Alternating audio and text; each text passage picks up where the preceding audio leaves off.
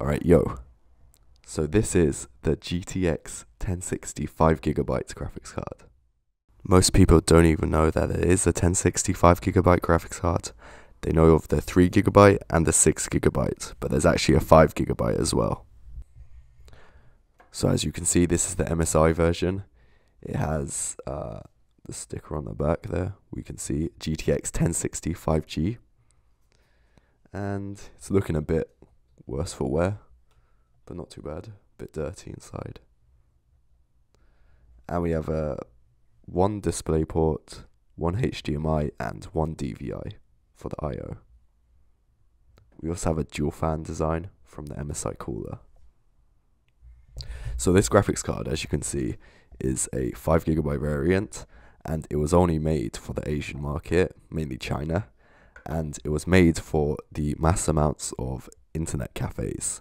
Apparently 6GB is too much and quite expensive, but 3GB was too little, so they made this 5GB variant, which is about in the middle and not too bad. I remember people saying back in the day that 3GB was too little for the 1060, and they were probably correct about that because I had one and it always performed a bit weird, especially in games that use lots of memory. So this GPU is more cost effective because it's got less memory, and it also has a lower memory bandwidth at only 160GB per second rather than the 192 on the other two versions. Apart from that though, everything's pretty much the same on this as compared to the GTX 1060 6GB version. So there are 1280 CUDA cores, 48 ROPS, GPU core clock of 1506 MHz, a boost clock of 1709, a memory clock of 2000 MHz, and a TDP of 120 watts. So I don't know whether this was actually used in an internet cafe or not, but I assume so. It is dirty and musty as shit, but lots of gaming cafes are probably cleaning them out, so you can buy them for very cheap in most stores, in Asia mostly. I bought this in a market in China, not from the gaming cafe, unsurprisingly, but from a seller, a reseller.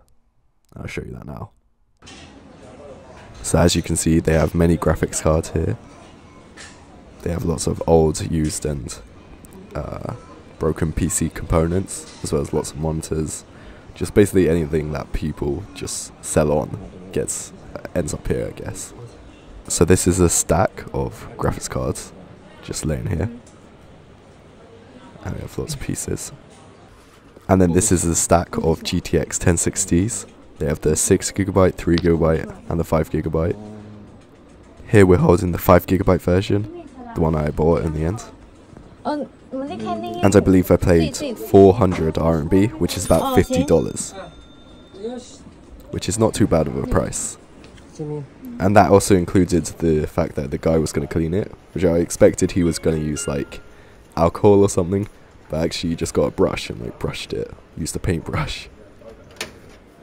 So it's still pretty dirty, and I still have it now, but we'll be cleaning that soon. And here we were testing it, and it all worked fine, after a few attempts, albeit though, but it seems to be working fine now, so that's good. So obviously we want to find out the performance of this, so in order to do that we should have a 6GB and a 3GB, which we do have. So here's the 3GB card, looks exactly the same. And here is the 6GB card. It's a SOTTR card, but it should be pretty similar. Okay, so let's get into some games now. So first up we have Red Dead Redemption 2. So here we have it at Ultra, except for the 3GB card, that's at normal because the memory ran out and it doesn't let you use more memory than you have in the graphics card. So for the 3GB card, we got an average FPS of 23.2, a minimum of 21.8, maximum 24.9, 1% low of 21 FPS, and a 0.1% low of 20.7 FPS. For the 5GB card, we got an average FPS of 36.3, a minimum of 33.6, maximum of 48.8, 1% low of 32.6 FPS, and a 0.1% low of 30.5 FPS. And finally, for the 6GB card, we've got an average FPS of 38.4, a minimum of 33.9, maximum of 41.4, 1% low of 32.5, 0.1% low of 31.4 FPS. So overall, all the cards perform quite well, except for the 3GB card, which I think suffers due to lack of memory. Also, the texture quality had to be turned down for the 3GB card, because it ran out of memory. So bear that in mind if you're looking at the 3GB card.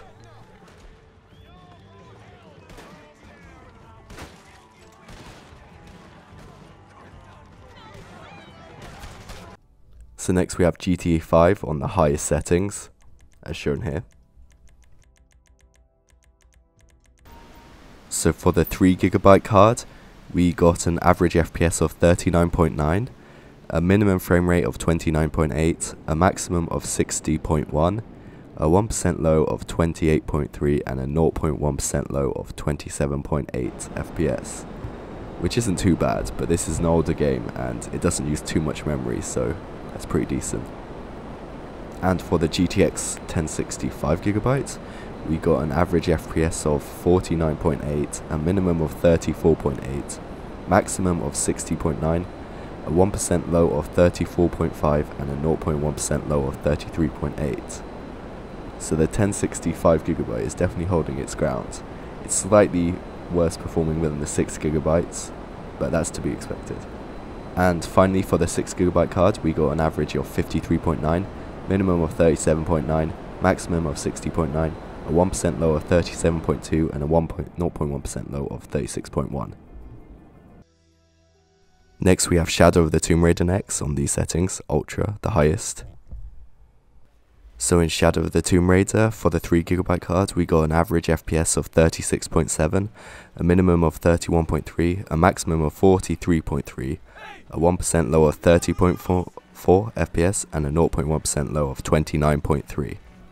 For the 5GB card, we got an average of 48.1, a minimum of 41.4, a maximum of 55, a 1% low of 41.1, and a 0.1% low of 40.2 FPS. And finally, for the 6GB card, we got an average FPS of 51.0 FPS, a minimum of 43.7, a maximum of 57.8, a 1% low of 43.4, and a 0.1% low of 42.4 FPS.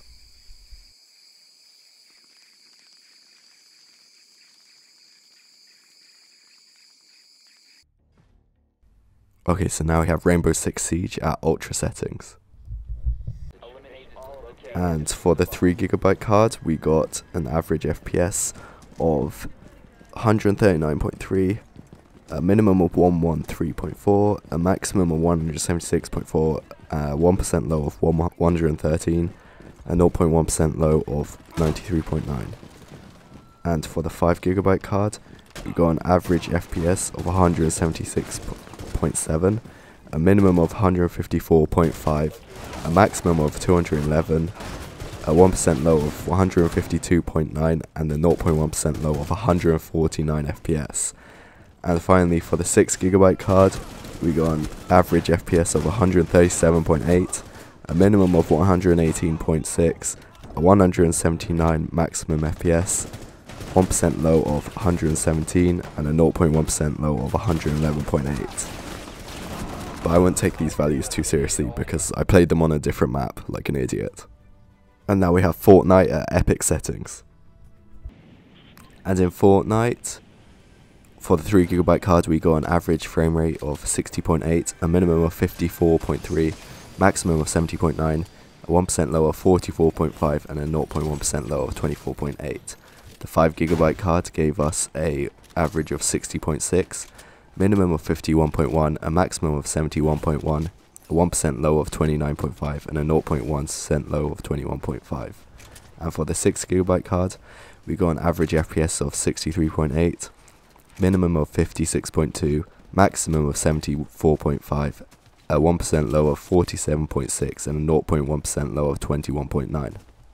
When we take a look at GPU-C, we can see the 5GB card here and all the specs. And we can see it has 5120 megabytes of memory. Okay, so now let's open this graphics card so we can see what's inside. So you can see the sticker there, the warranty sticker, still intact. It's a bit dirty, quite dirty actually.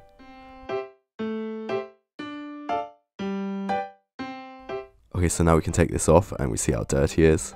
It's very dirty. So can use some new thermal paste. And then we're going to clean this up so we can see what the chip says.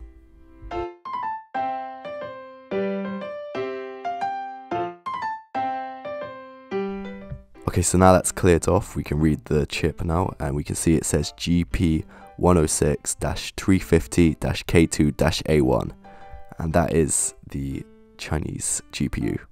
So overall, I would say this graphics card is quite good, because it's nearly the same price as the 3GB 1060, but it's cheaper than the 6GB by a considerable amount. I paid 400 for the 5GB RMB, but the 3GB was around 370 RMB. The 6GB, however, was around 500 RMB, which is quite considerably more, like $15 more. So I say it's quite good. Thanks for watching if you made it this far. Consider subscribing if you want.